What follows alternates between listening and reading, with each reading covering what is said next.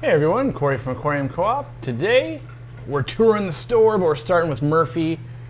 He's quite the ham these days. And we got some bigger clams for him because he eats full on, not clams on the half shell anymore, but frozen, like gotta buy from the grocery store type clams. But it takes him longer to get through them, so he's got to do a little bit of work.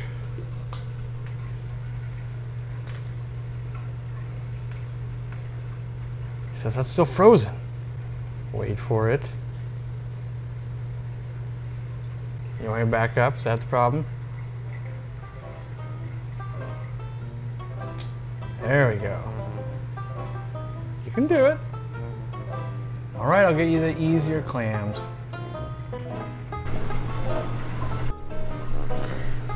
You showed him, Murphy. Wow! Of course, now he goes for it. I go around the corner. I'm gonna put 3 more in there. These are big boy clams. Let them defrost though, and don't bite me. There, they're not against the glass for you, so you can work them. Whoa.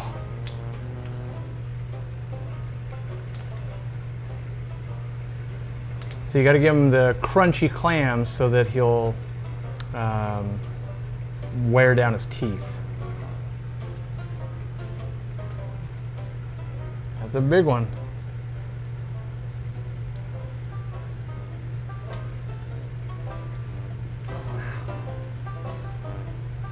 The clams on the half shell make it easy. This makes him struggle for it, which is good for him.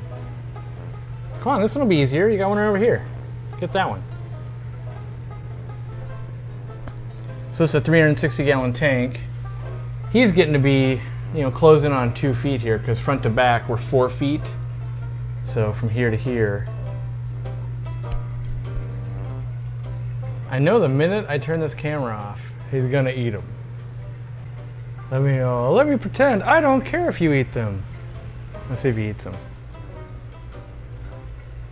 You can still, the problem is I can see like 30 feet outside the tank, so he's still, and there he goes. Yep, look at him. Look at him. Wow. Mm-hmm. I didn't raise a troll at all.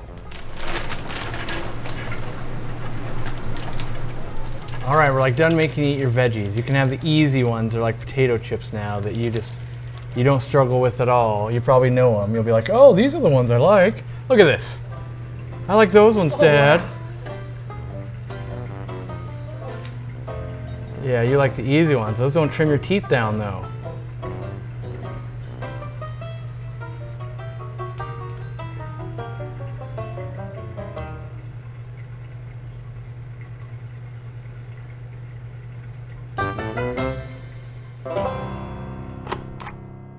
All right, so we're gonna get started on the store tour here, and being summer, we always do Discus because they stay nice and warm during shipping. So we've got clown loaches and Discus down low in a 55.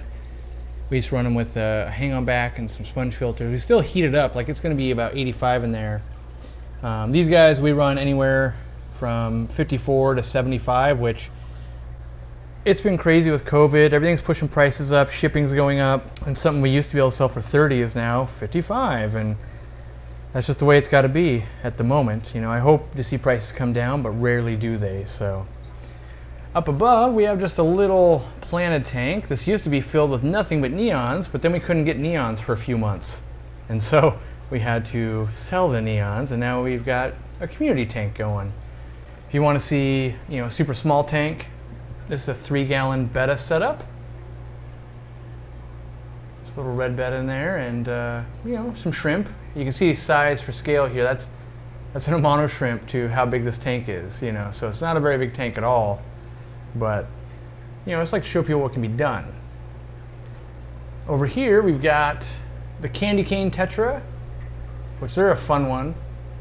With the red and the white. I don't know if candy cane is the right word for it, but. And then we hadn't seen these in like a couple years, so we brought in the golden wonder killies. Big jumpers, so careful with that. Oh, here's a hairy puffer.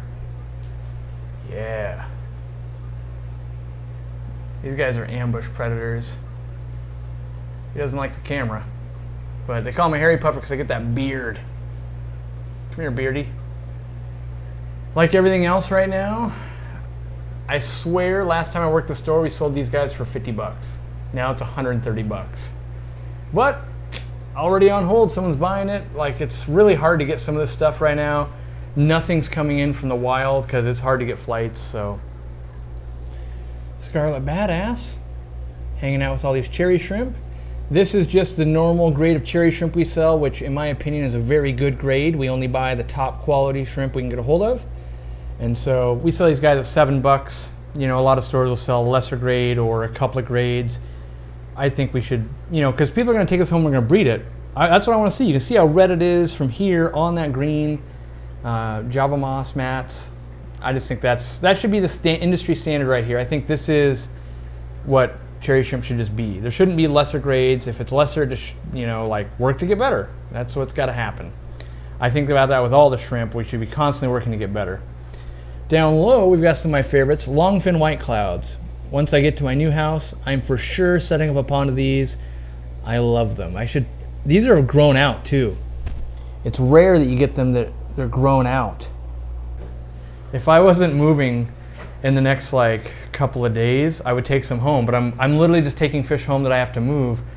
You know what? I do have a goldfish pond though. Maybe I'll do it anyway. I'm crazy like that. Norman lampeye killies over here. These guys have a nice blue eye. They look at you from across the room. Red lizard cats. I haven't seen those in the red lizards. I haven't seen them in like 2 years.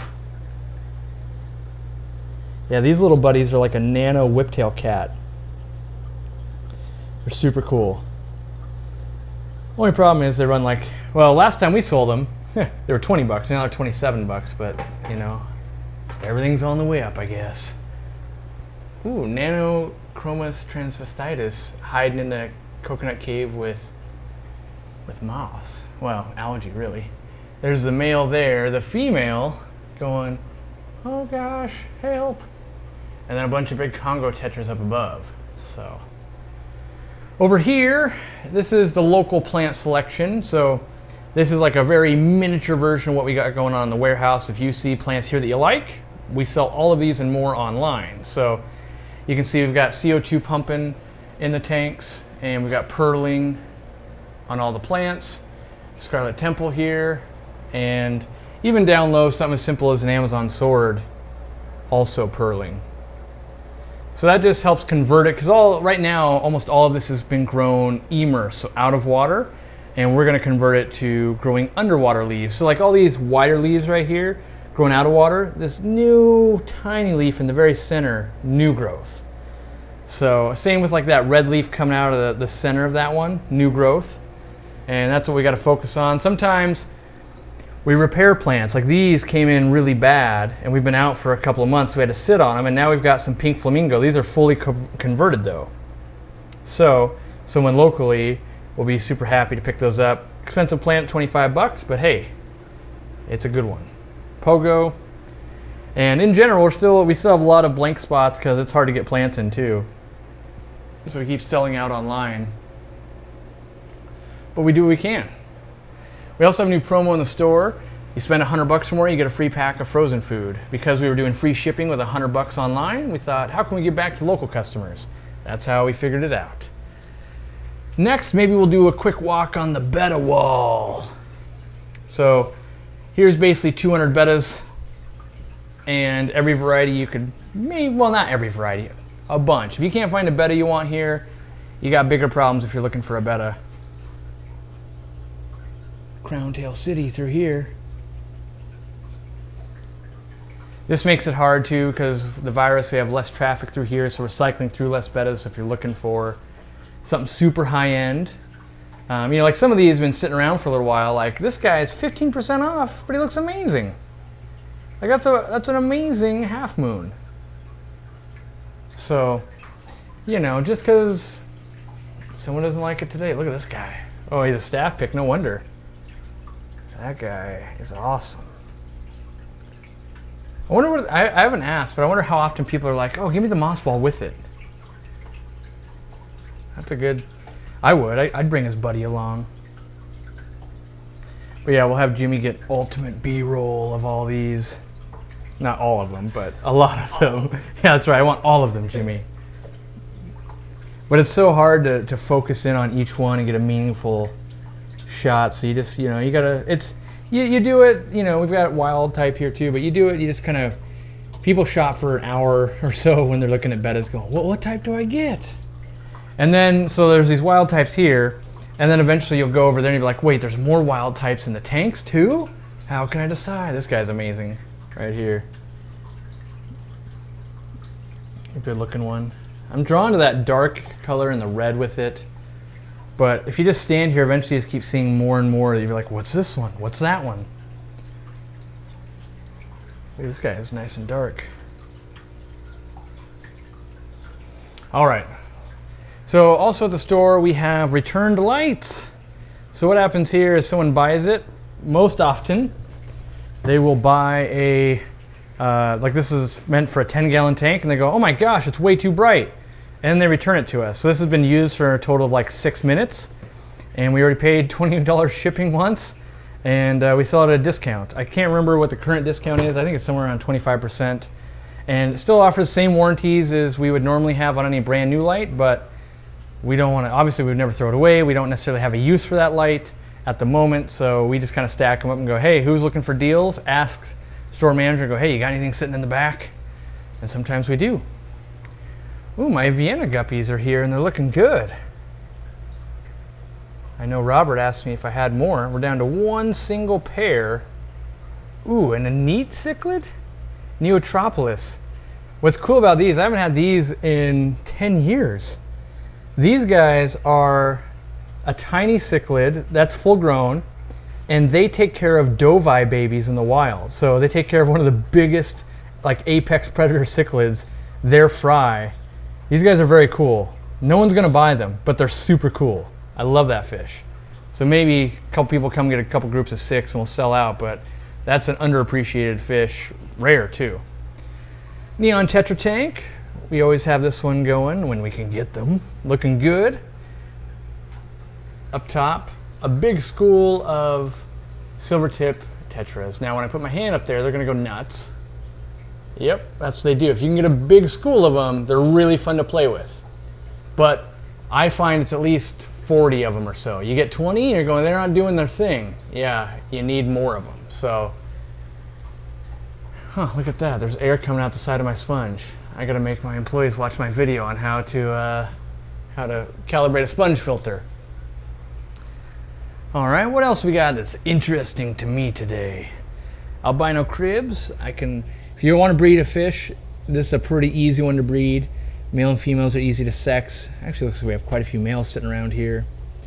The females will have a nice pink belly, so it looks like real male heavy. I gotta get mine to crank out some.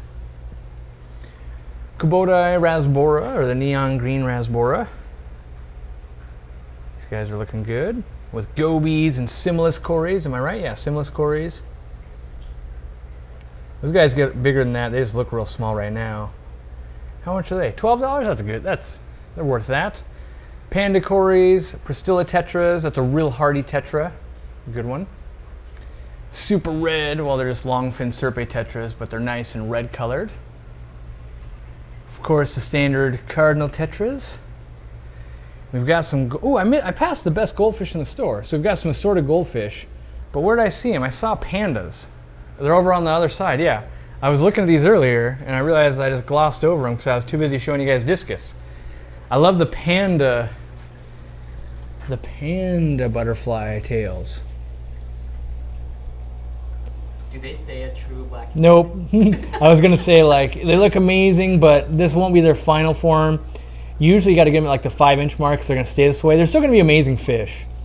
But a lot of times they'll turn all white with a little bit of black or a little bit of orange in there, so they're not quite what we want. But when they're already 5 inches, you're like, oh, that's a $300 fish, where those are like 20 bucks or 30 bucks. So it's, you know, you gotta take it with how much you're paying. Nice freshwater mollies is definitely on my list to breed once I get to the new house. Want to play with mollies a lot, so that's on there. This is a fish I saw come in an unboxing, and I was like, wow, we haven't had those a long time. and it's the Malayan yellow pygmy cat. You can see one hanging out in the back, and a bunch right here underneath the sponge. They're just like this little hovering schooling catfish that are fun. The problem is they're $8.49, so you gotta drop 50 bucks on them, but you got a cool little school. Ooh, and here we've got Pistogramma cockatoides super reds. These are locally bred because they got a blue tag, and you can see we've got males and then we've got females. So you've got that female right there, and you've got that orange colored female over there. And I just heard Murphy. He finally went to Chomp Town on the harder clams. Look at him, he had Thanksgiving dinner, his belly's so big. Yeah, I knew you'd get to it. Looks like you got one more to work on. I'll be listening. Ooh, we got a bunch of assorted rainbows. These are mostly turquoise rainbows down here. Turquoise are nice because male and female both look amazing.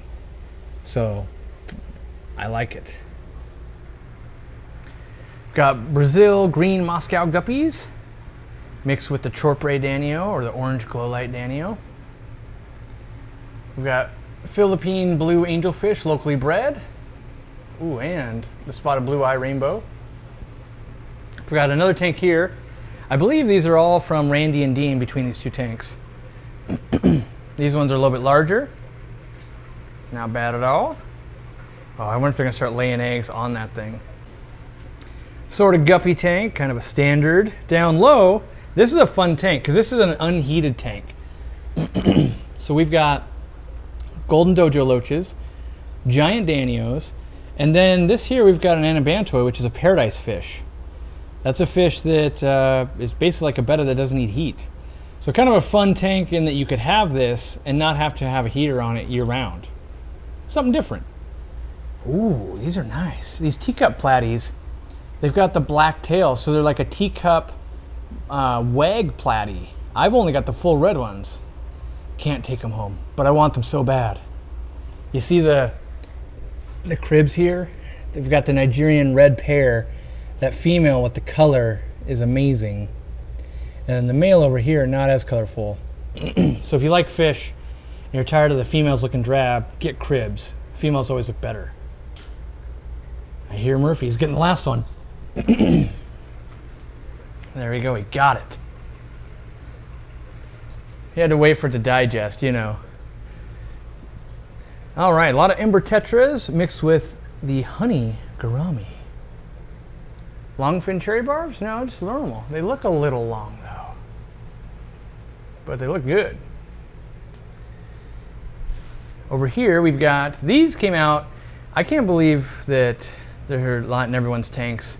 The Apisto agazizii fire reds, those came out like 2 or 3 years ago, were all the rage. We still sell a ton, but not that many people breed them, even though they sell so well. More rainbows, look down here. Diamond head neon tetras. Oh yeah. It's focusing on the rainbow, of course.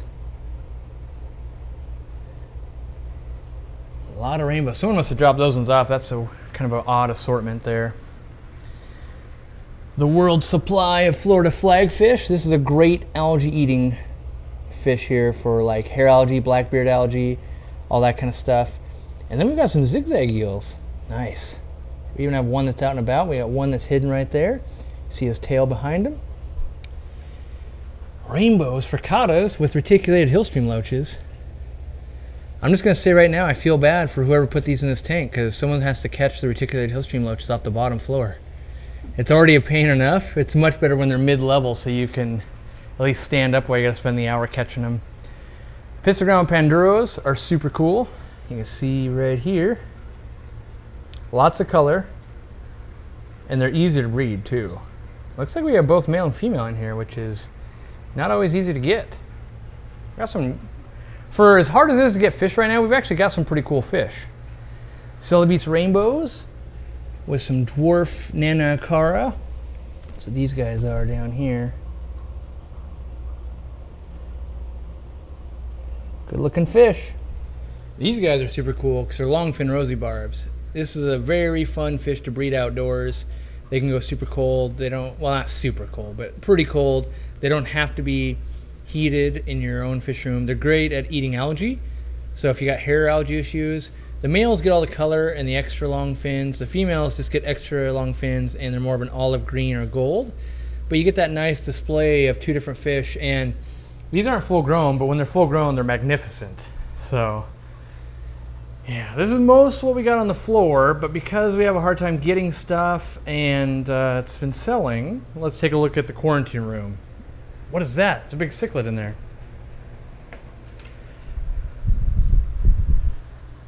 This is the drop-off tank. What is this guy? I don't even know what that is. Maybe it's like a rainbow cichlid or something. Where's it? Oh, that's a snakeskin goramie right there. I thought you meant like an actual giant goramie. I was like, whoa. Yeah, so people must be moving, or yeah, we got to get it all into it's in quarantine. Got to treat it all. Then we put it like basically in the dollar bin of like, just give it a good home. You know, it's probably a little bit of a tornado in here with the multiple rainbow sharks that are full grown in the 40-gallon. But yeah, it's holding its own. Then we've got all stuff that's like newer to come in that we want to put meds through. That's why you can see on the top, you'll see a bunch of bubbles. Because meds, right? So in here we've got a bunch of rainbow sharks all through the back. Neon tetras. Autocinclus, more neon tetras, more autocinclus, some goldfish that need a little TLC, so they're hanging out. Got more guppies going on down there, feeder snails, because we feed lots of snails to puffers. In fact, it's time to feed that hairy puffer. Got to do it. Let's see if the hairy puffer will eat. Oh, so I'm going to grab these, and we're going to go feed Mr. Hairy. I'm going to put these in there, and we'll see if our buddy will do it. Yeah, he does have a full belly. He did eat, huh? Come on, buddy. All right, and here we've got a bunch of algae eaters. So we've got Siamese algae eaters, we've got bristlenose, and that's it, really. But we've got adults and babies. Lots of algae needs to go into there. Up here, looks like we've got super red apistos. And then glowlight tetras. A lot of times they'll come in where their fins are like nipped up.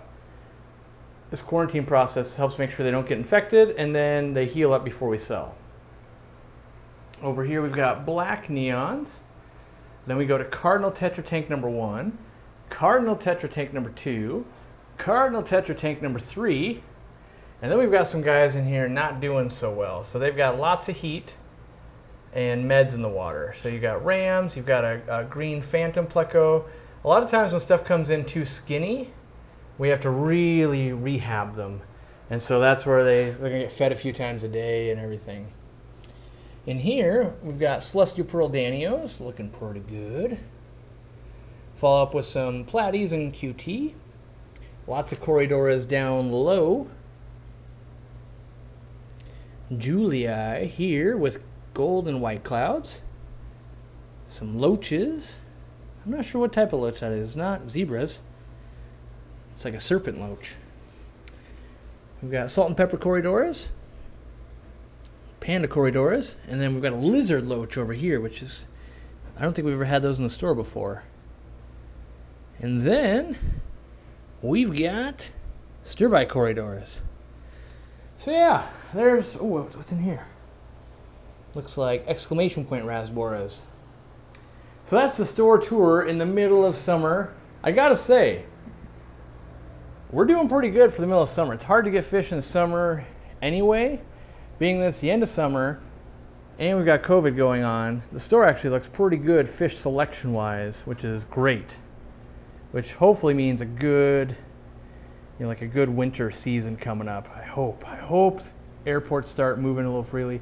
Dang, those Odessa barbs look amazing from over here. We skipped them earlier.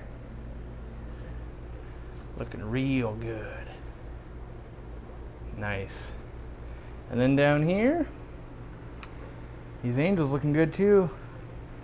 All right, guys, well, I'm gonna do a new thing I've never done before, and that is, don't you love it when there's a giveaway that's actually hassle-free? So do we. So we're gonna give away 5 care packages every week just because we want to give back. All you have to do, be a subscriber, hit the like button, and leave a comment. From there, our app will do the rest. We'll send those packages out anywhere in the world, no matter how much it costs us, and we're going to do it every week. So the sooner you become a subscriber and you participate, the more chance you'll have to win. Good luck, and for more details, check out the description down below. All right, guys, thanks for watching, and we'll see you next time.